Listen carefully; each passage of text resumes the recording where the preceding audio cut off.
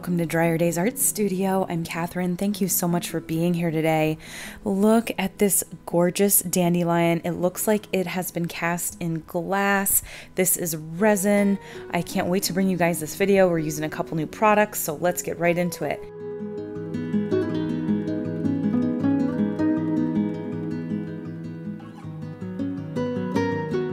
And then we have an 80mm base that goes with these to make this a little LED light like you saw in the beginning. I'll show you some more video of it later in this video.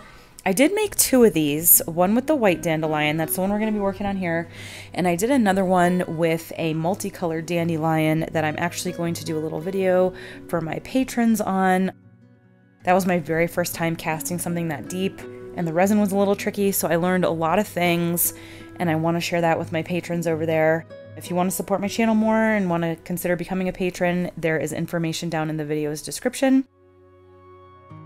I am going to be using Liquid Diamonds epoxy in this video, which you can get at the epoxy resin store. I do have a discount code for them if you want to check out the video description. Everything that I use is going to be in the video description, including discount codes. I'm just going to fill this up a little bit. I would say I was trying to achieve a third of the way full. And Liquid Diamonds is a 2-to-1 ratio. Its viscosity is like water. It's very, very, very thin. It mixes beautifully, very low bubbles, but I am going to put it into my vacuum chamber here, and you guys can see how the bubbles come out. The nice thing about the vacuum chamber is you can put little pieces like this in there. Usually I just put my cup of resin in the vacuum chamber, but we're gonna put this whole bulb in there. You'll see here in a second.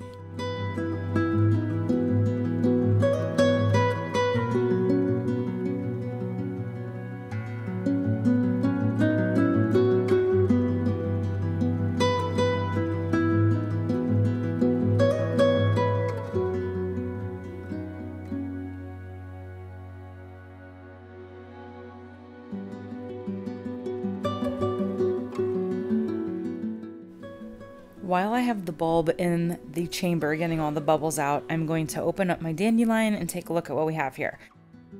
If you purchase this from my store, it is going to come in this little package here. It's in this plastic cup suspended so that none of the little, what are they called? They're not petals. What are they called? Okay, somebody comment and let me know what each of the little things are called that blow off of these dandelions. But it's suspended in here so that none of those get bumped off. You have a perfectly round dandelion head here with a little bit of stem.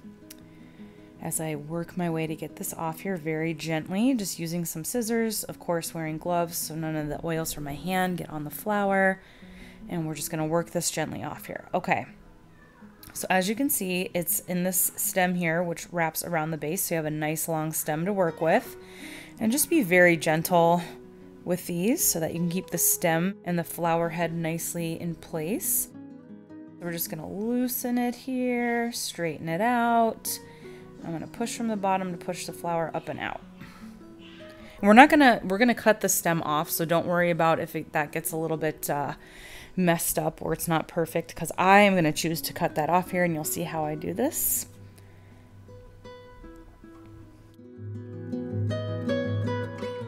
If you do resin artwork, you probably have about a bajillion of these popsicle sticks. So we're just going to take part of the stem here, wrap it around. There is a wire in that stem, as you can see, so it makes it really nice and sturdy. And we're just going to wrap this around very gently so that it's suspended like this. And then it's going to hang like that in the bulb so that we can cast it in there. And I actually saw Tish from Naptime Creations do this with a rose that she was working with, and then when I got these dandelions in, I was so glad to see that it had a nice long stem like this so that you can wrap it. Sorry, my head's in the way. I'm really trying to get this dandelion right in the center of the bulb here. And there's my blonde head. Okay, got my head out of the way. Okay, so here, I just want to show you, it is suspended in there now. It is just barely, the top of the head of the flower is just barely touching that first layer of resin that I did. We're going to let it cure like this. I've waited about 5 hours, and I'm going to pour in this second layer.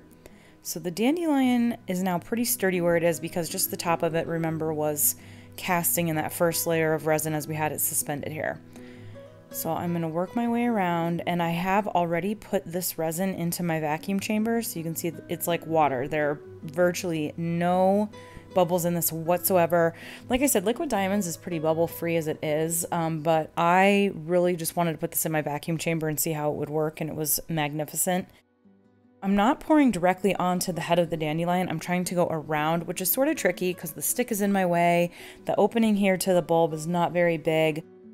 I am trying to go out and around the dandelion head, not pouring directly on it, so that as the resin goes in, it's sort of self-leveling and going right up to that dandelion on its own, pushing its way in to those individual petals or whatever we're going to call them, because I still don't know what the name of those things are. I need you guys to comment in the comments what they're called.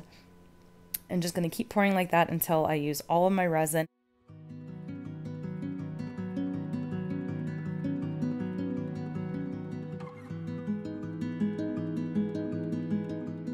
For my last layer of resin, I'm going to want the stick out of my way. So I'm taking my crafting nippers that you see me use in literally almost every video of mine, and I just got right in there at the base there and trimmed it right off.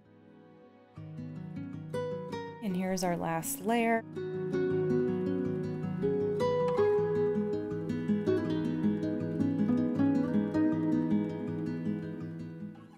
You want to fill this all the way to the top because that lip there is going to act as a base for you to set this bulb on your LED light stand or your desk or wherever you're going to set this bulb.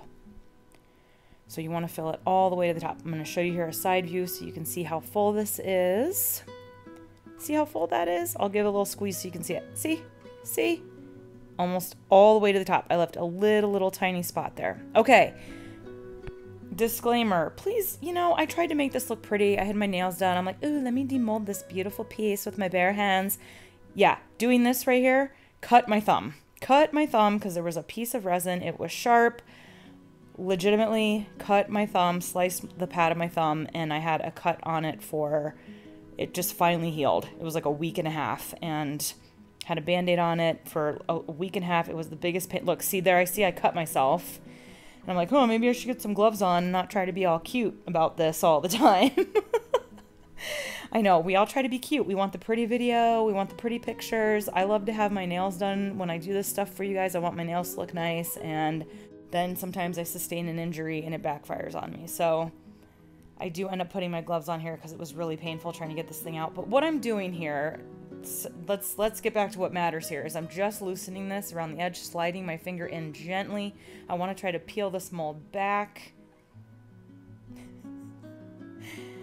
Here we go. Just kind of almost want to get your finger underneath the top of it as you're going around gently sliding it down. I know it doesn't look gently. I promise it. There's blood on there. Okay. So let's, oh, okie dokie. Popped right out.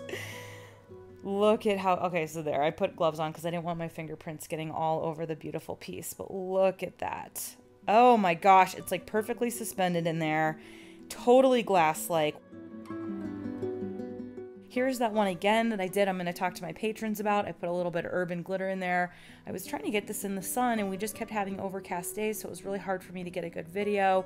But you can kind of see the urban glitter in there. Again, if you want more info on that, please consider becoming a patron, and we'll talk about this piece over there for my patrons. And then let's get a beautiful view of this one again.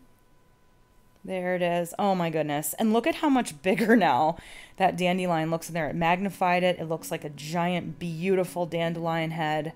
Perfectly intact. No bubbles at all. Simply gorgeous. And here it is. I just wanted to show you on the little light stand. We'll turn the light on. I'll focus it here in a second. This, I think, would be so cute in like a little kid's room or as a nightlight, or, I mean, it's just adorable. I think these would make awesome gifts.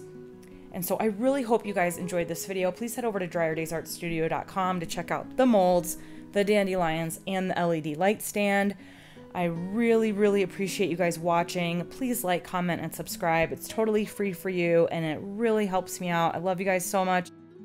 Until next time, everybody. Keep on pouring.